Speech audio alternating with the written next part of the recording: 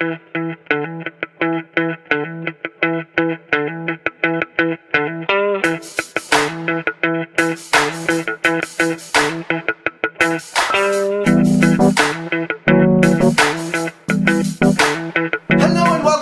the Backstage Live, the online show dedicated completely to the Malaysian art scene. I am your host Nick Dorian, and on today's show we'll be talking about a show that has actually happened in Malaysia before.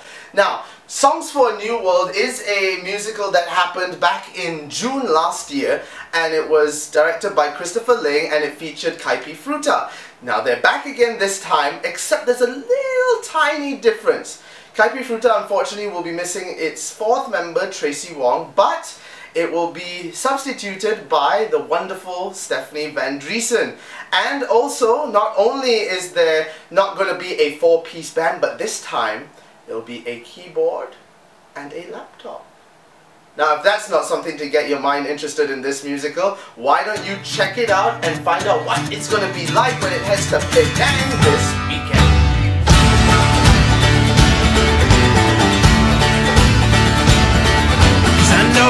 Time has numbered my days, and I'll go along with everything you say.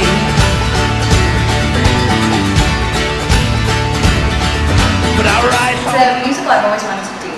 So I've always loved the music and the songs, and Caipifruta as well. I've wanted to work with Caipifruta as well as Chris Ling, so it was kind of all like perfect. I just wanted to do it. It has been very good actually.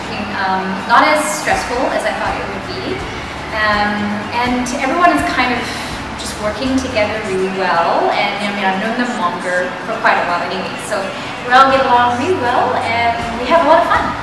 It's really nice to work with Stephanie, because we've been friends with her for a very long time, but we've never actually been able to work with her professionally before. I loved it, Cameronian, that was pretty fantastic. That was the first time I actually saw her perform live, and I was like, oh, god damn! So the funny thing is, we actually found out about Songs for a New World through her. Yes, because a bunch of ex-YKS members got together and did a recital, and their opening song and closing songs were from this musical. Yes. And she's the one that actually introduced this musical to us, and it's such what a wonderful coincidence that she's back again performing it with us this time. And I basically just focused on what I needed to do, you know, in the time that I had really, which was get technically everything down.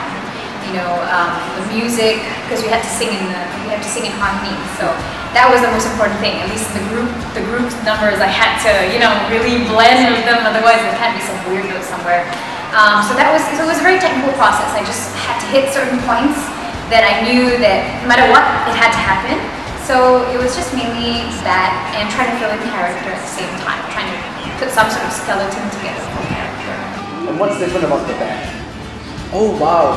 Amazing band. A much better band, you know, just, you know, if any of the other bands who are watching this place, just know that we have replaced you. It's the most compact orchestra we've ever had.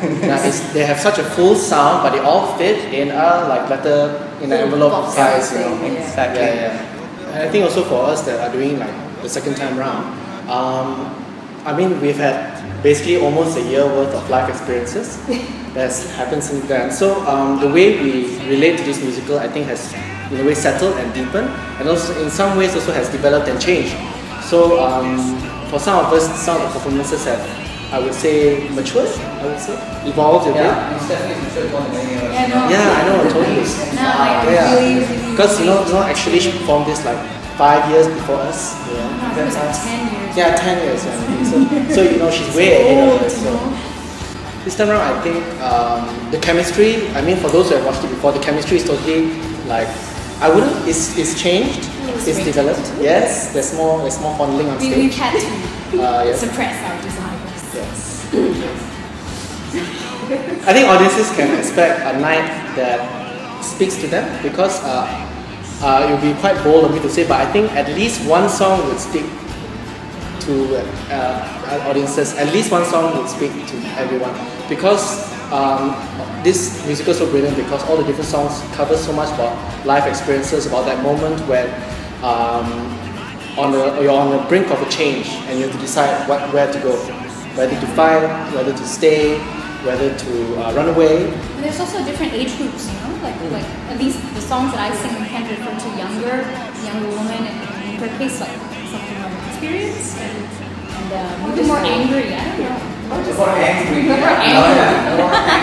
And that, of course, is Songs for a New World. Now, Penangites, if you're interested in checking out this show, look across your screen at the moment. All the information is there, all the dates, the times, and also the prices as well. And also, if people in KL are interested in traveling up to Penang to see this one more time, because it's going to be a little bit different this time around, you should definitely try and check it out.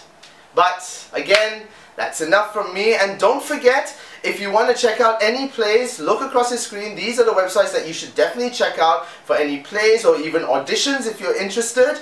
And also, don't forget, if you would like to email us, our email is across the screen, thebackstagelife@gmail.com.